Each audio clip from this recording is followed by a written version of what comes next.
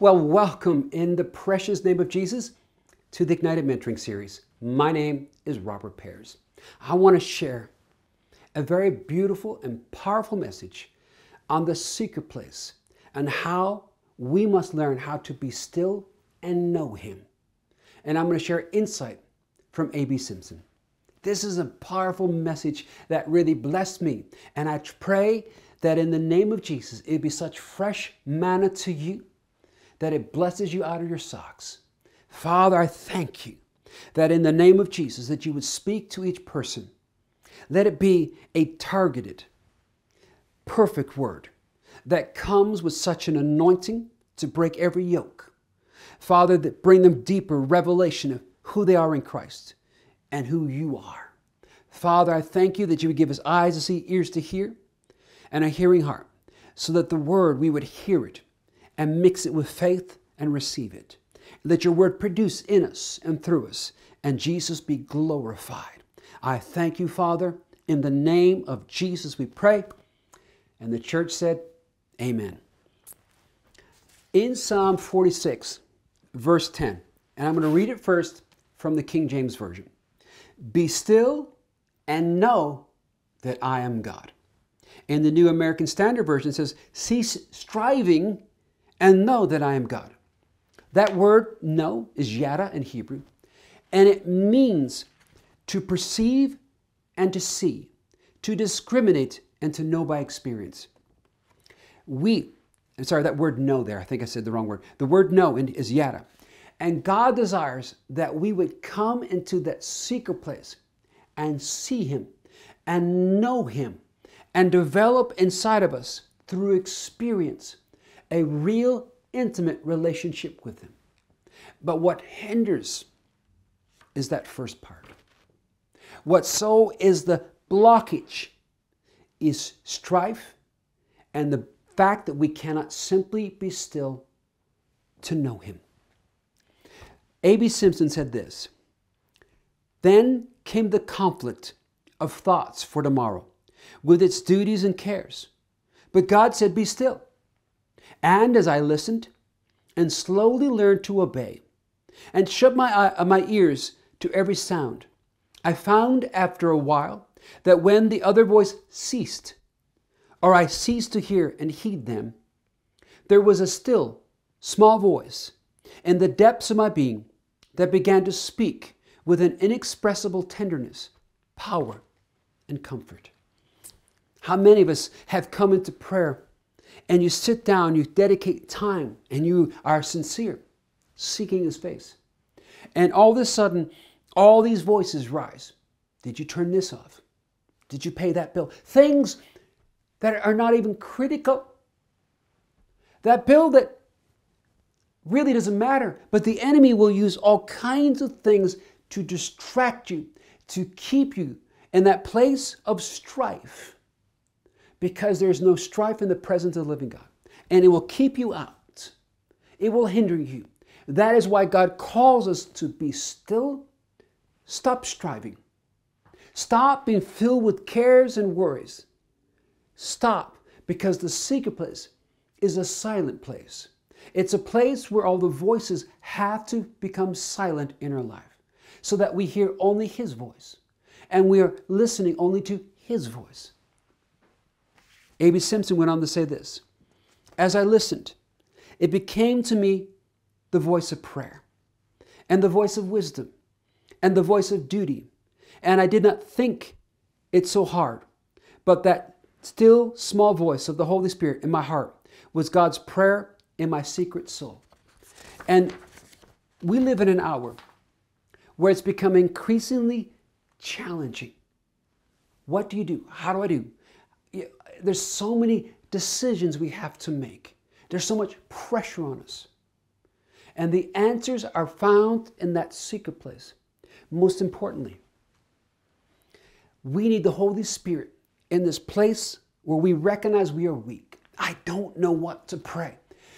Everything is so beyond my understanding and knowledge. God, I'm throwing myself on you. Holy Spirit, I am weak. I don't know. But in this weakness, pray through me. And He will if we will learn to come and in the secret place be still. In that secret place, surrender and allow him to work through us.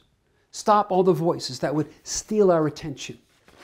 He went on to say, we cannot go through life strong and fresh on constant express trains with 10 minutes for lunch, but we must have quiet hours, secret places of the Most High, times of waiting upon the Lord, when we renew our strength and learn to mount up on wings of eagles, and then come back to run and not be weary, and to walk and not be faint. I like, as I listen to those words, the thing he's implying is not just to simply come with some kind of prayer list, so that our only relationship in prayer and this only intimacy with the Lord is a prayer list, but rather to wait, rather to take time, to linger.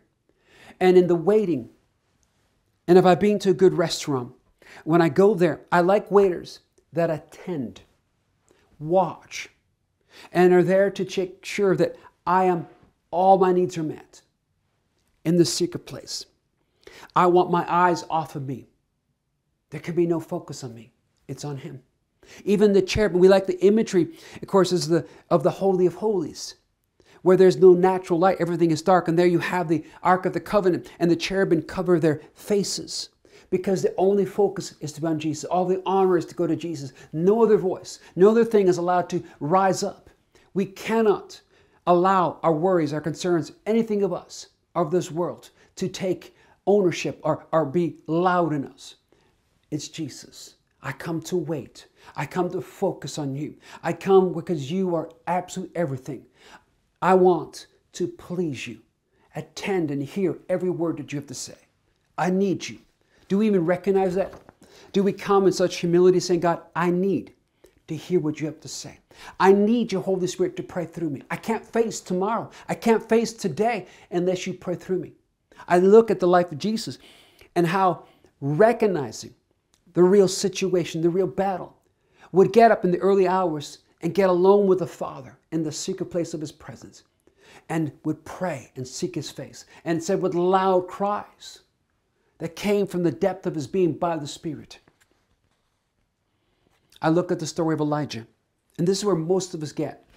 Elijah, who had called fire from heaven, demonstrated mighty power, and then Jezebel challenges him, and he gets full of fear because that anointing had fallen on him when he was making that stand and building that altar.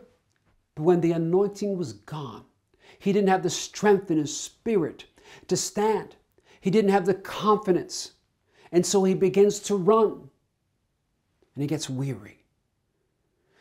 And he runs finally to this place, which was the mount of the Lord. Comes into the cave. And he experiences his breakthrough not in the running, not in any loud noise and great demonstration, not in any angels appearing. He saw them, but in the still, small voice. A voice that was spoken as a whisper, because the Lord had come so close that he was able to simply whisper to him. Oh, the Lord wants us to have such a relationship that he is so close to us that he can whisper. A B Simpson said this: the best thing about this stillness is that it gives God a chance to work. He that entereth into his rest hath ceased from his own works, even as God did his. When we cease from our works, God works in us. All those issues in life, those struggles and things where we've been trying to change and transform, trying to be better, trying to be more loving, trying all those things. But it's all been us. Here in the secret place, I cease. I stop trying and I simply be still and know. He is God. He is the Almighty God. He is the Most High. He's bigger than me. Greater than me, greater than my trials, my tribulations, greater than my challenges, my difficulties. He's bigger. My eyes are not on them anymore, because too much of our time is focused on those things that we make so big in our lives, the things we can't overcome.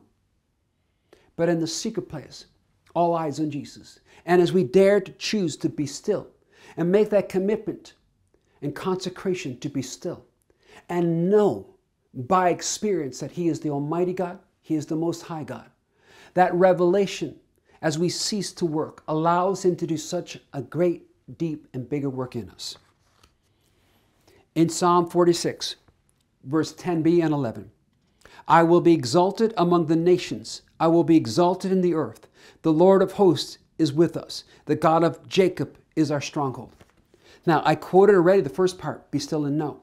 But the rest of that verse is, I will be exalted among the nations. See, when we come and we are still and we know, do you know what happens? He will be exalted. He will be exalted in your life, in your circumstances, and in your world. The Lord of hosts, that means the Lord of the armies of heaven. He has more than enough to take care of whatever battle or challenge you're facing. No matter what the enemy is throwing against you, the battle belongs to the Lord, and He's got a greater army. He is your stronghold. A B Simpson went on to say, when we cease from our thoughts, God's thoughts come into us. When we get still from our restless activities, God worketh in us both to will and to do His good pleasure. And we have but to work it out. And here in this wonderful place, that Holy Spirit teaches us, walks with us every single day, this new life, where we now desire to do and to will His good pleasure. It's a different life. We step into a new order of the Spirit. We walk in and by the Spirit. We walk victorious no matter what life throws at us. We have a peace and a confidence because we are found in the stronghold of the Lord. He went on to say, Beloved, let us take His stillness. Let us dwell in the secret place of the Most High. Let us enter into God and His eternal rest. Let us silence our sounds and we can hear the still small voice. Sometimes God has got, like Elijah, to get us away from all the noise of the world that we live in, to that place where we're simply with Him. That's the secret place. And you can enter the secret place at any time, any place, anywhere. It's a positioning. It's a humility. It is being still to know. Taking every voice and silencing it so that the only voice that matters is His, not even yours. God, I need to hear You. It's not, you need to hear me. God, I need to hear You. He went on to say, there is another kind of stillness, the stillness that lets God work for us, and we can hold our peace, the stillness that ceases from controversy and self-indication and expedience of wisdom and forethought, and let God provide and answer the unkind word, the cruel blow, in His own unfailing, faithful love. How many of you have had a situation where you don't know how to respond or what to say?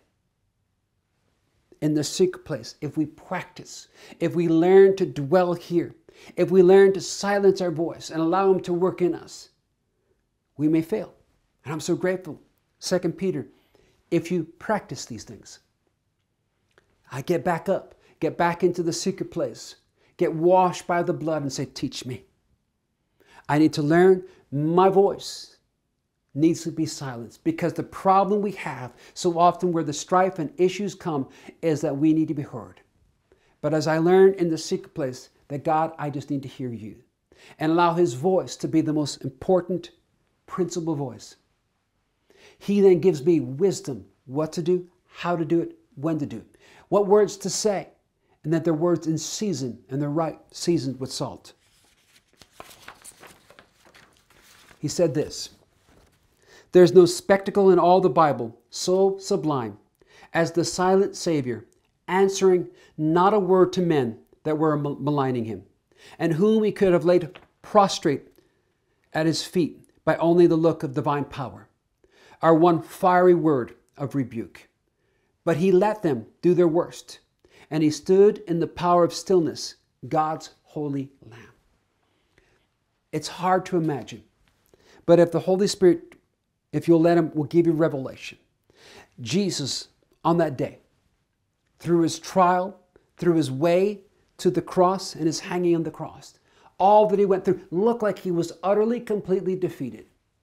But he was being still and quiet for you. He didn't stand and say, you've got to hear my voice. When we're in trial and tribulation, people are attacking us, our rights. You've got to hear what I have to say. Most people, the reason we get offended is people didn't hear ourselves. We don't want to be walked over. Yet Jesus, it looked like he was utterly defeated, walked over, but he was doing it for you and me. We need the revelation of what he went through on that day for us to bring us to victory. And that now, if we will learn to silence our voice and hear his in the secret place of his presence, it will change us and bring us into the real victory. I will finish with this. God give us this silent power, this mighty self-surrender, this conquered spirit, which will make us more than conquerors through him that loved us. So, Father, I just pray that for each person listening, that as we learn to be still and know, that it would bring the place where you're exalted in us. And as a consequence, we become more than conquerors. We so seek through our own efforts to gain the victory. We so seek through our own voice to somehow be heard, thinking that we need to have and defend our rights.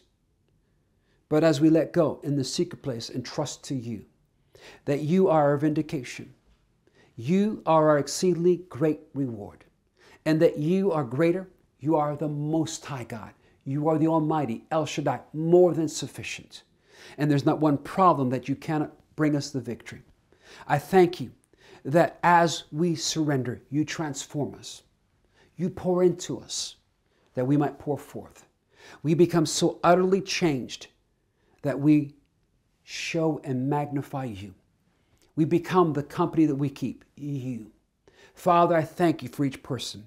May they truly be blessed, encouraged, and strengthened in the name of Jesus. Amen. Well, I pray this episode has blessed you. I encourage you to check out more in this series of where I'm looking at the various heroes of faith and what they said on the secret place. We also have another series on the secret place itself and on the simple steps of experiencing the secret place. We've done a lot on the secret place to really help you develop an intimacy with the living God in this late hour. I pray, as I said, this message has blessed you. If it has, would you please like, share, and subscribe? And as you do so, you help us with the algorithms of YouTube and Google to reach more people. Check out more videos on the secret place, spirit-filled living. May they provoke, encourage, and strengthen you to live boldly for Jesus in this hour. Thank you. Be blessed. Be encouraged. In the name of Jesus, amen and amen.